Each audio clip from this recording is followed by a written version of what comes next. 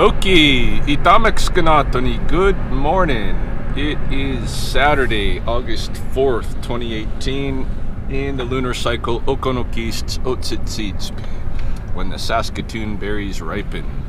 And surprise, surprise, we got no skunk calls this morning. Skunks are quiet. It's kind of an overcast day. I do have a couple of things on my agenda. Right now I'm headed over to that house where I've picked up skunks all week. I've taken 4 juvenile skunks from the side of that house that are living under her stairwell there. And no skunks went in last night, so we're thinking maybe it's time to close up the stairwell. But I have been using small traps there, so I'm gonna go put a big trap there overnight just in case Mama's still around. And I've actually got my scope with me too, so I'm gonna try to take a quick peek under the stairs and see if I can see anything. But yeah, if we don't catch anything overnight and there's nothing on my scope, then probably I think she's okay to fill that hole. Then after that, I am going to go over to the canyons to deliver a king snake. Got a king snake in the back seat here with me. This one was forfeited to me from someone who just is not allowed to keep it anymore because of a landlord situation. So I got it given to me with the whole setup, the tank, and heat pad, heat lamp, timed heat lamp, and all that jazz. It was just given to me. So I in turn am rehoming it because I have plenty of snakes to work with as co-educators at my place. I don't really need any more. So I did a little search through my Rattlesnakes at Lethbridge Facebook page for potential adoptees, and there is a 12-year-old girl who has a couple of snakes and is a reptile enthusiast and would like to take care of this one too. And so we're gonna go deliver it to her. Alright, I think probably we're safe because these gaps don't really look big enough to support Mama anyway. So she's probably not really living under here, but maybe the babies were just enjoying stopping by and visiting. The resident said that her neighbor has a nest cam and was not able to see Mama on the nest cam coming around, just the babies. But some of the other neighbors have seen Mama down this way, at another residence. So yeah, probably we're good to go for her, but I'm just gonna check in here really quick.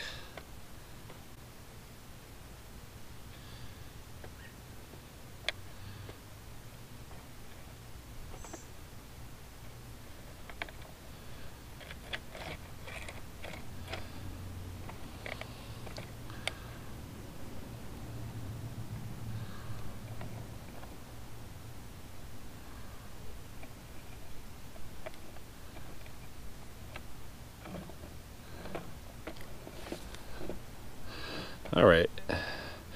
Yeah, I'm just seeing concrete and stone under here, so it might be all right. I'll check this other little area here.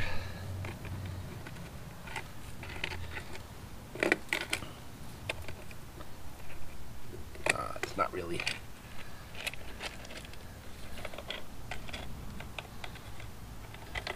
Nothing really turned up in the scope for that. All right.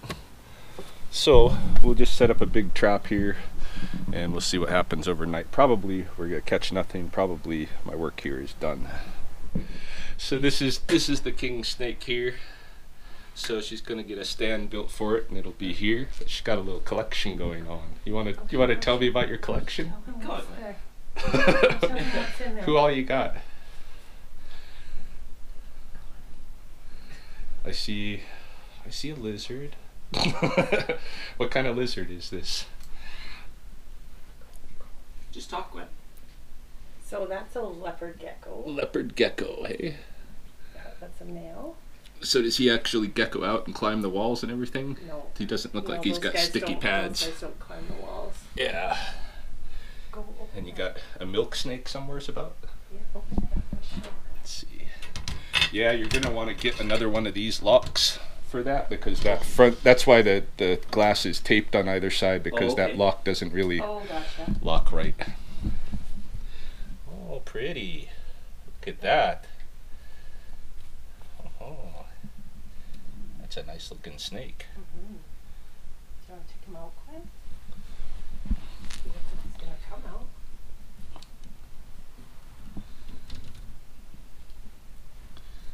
Very nice. No, now I want back. Oh, very pretty. Yeah, wow.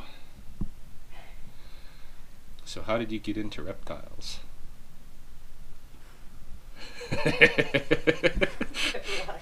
It's a quiet interviewer. No worries. That's awesome. So you got some little fish here. These are these some little river minnows? Yeah. Yeah. Yeah, I used to do that too. I used to go grab minnows and stuff at the river, and then we got another gecko here, huh? Is that the same type but just a different color version? Yeah. More right Show on. him your other snake. You got another snake here, eh?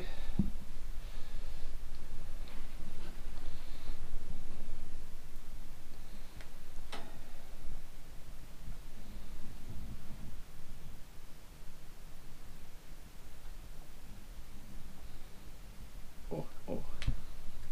Just a little guy. Just a little guy. So this is a corn snake? Yeah. Very cute. This is a 1-year-old, hey? Yeah. Very nice. Right on. Well, you got a nice little collection. This guy will enjoy his care. That's always nice to know he's gonna have a, good place with someone that really wants to take care of snakes. Oh, exactly.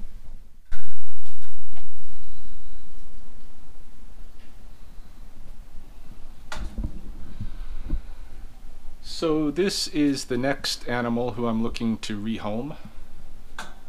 This is a magpie, a fledgling magpie, born this year. And if you watch my videos, you probably saw me pick him up. Mahoney and I went to go get him. He was in a schoolyard and just couldn't seem to get off the literal ground, So we brought him here, and he's been kind of just living here on top of this large parrot enclosure ever since. I'm not giving away the the enclosure, just the bird. You'll need a parrot cage. It doesn't have to be this giant or anything like that, but you'll need a decent sized bird cage for him. And he likes to just sit in front of a window, look out the window, talk to other birds. He's used to having people around. He's used to having other animals around, other birds, and dogs. And he's not tame, but he doesn't panic when I'm here, at his enclosure. He's a little nervous, but I haven't tried to hand tame him or anything like that. I think he could be hand tamed. I mean, he's not too far away from doing that, but someone needs to take some time with him. But in either case, he's a really nice bird, right? So all you really need to do for him is have him a good enclosure, some window exposure so you can see the world, and feed him and give him water and stuff, and he's quite content. He doesn't like to fly. I don't think he'll ever be rewilded.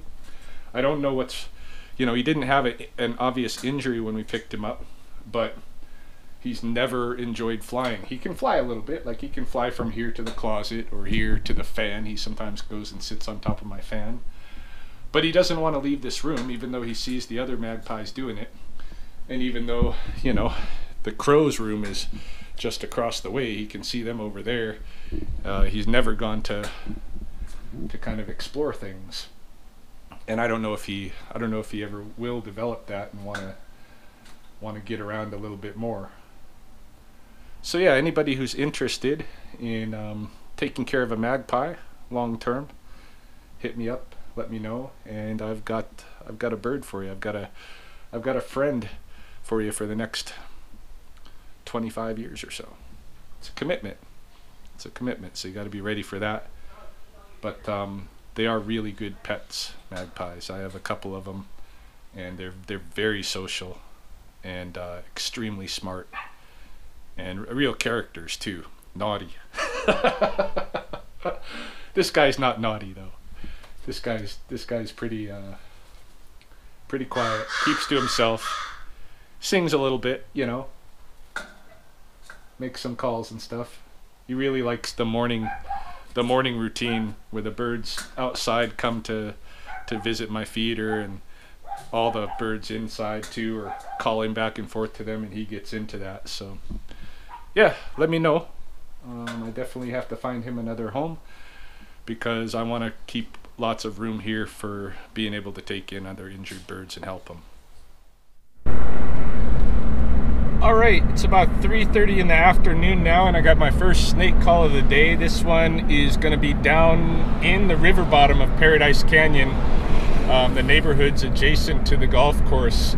I guess someone was walking home from the golf resort, and in the first cul-de-sac over from the golf course there was a rattlesnake on the sidewalk, and so I'm rushing across. I was almost as far away as I could be in Lethbridge when I got this call, and I thought I wasn't going to get one until maybe this evening, but here we go.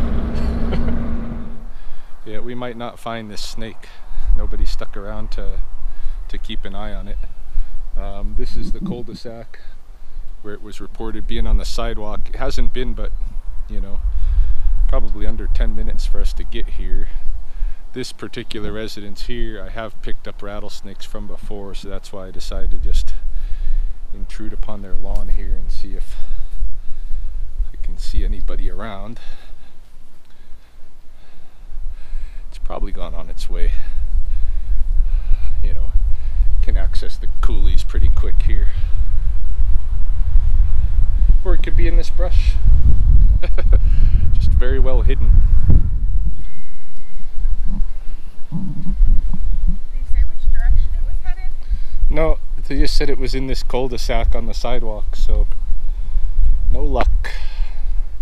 Maybe we'll just drive down the road a little bit, but probably we're not going to find it. Yeah, okay. Alright, so it's evening time now, just about 6 o'clock, and I'm way down here in what we call the Muff, which is a kind of a Lethbridge famous mountain bike trail, but you know, it's also a trail followed by pedestrians like myself. And I'm down here tonight actually to harvest some imetohkatsi, some dog's toes. The fairy bell berry is what I'm after down here, and there's quite a bit of it that grows down here in the Muff.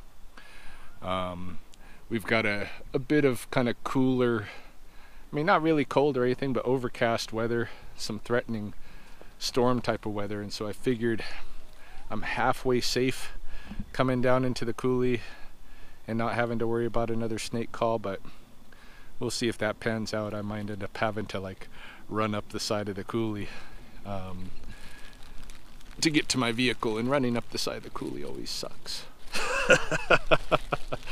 But anyway, yeah, this is what I'm after here, right here. Imetohkatsi. I think the reason that, you know, in Blackfoot these berries are called dog's feet or dog's toes is because the texture of the berry itself,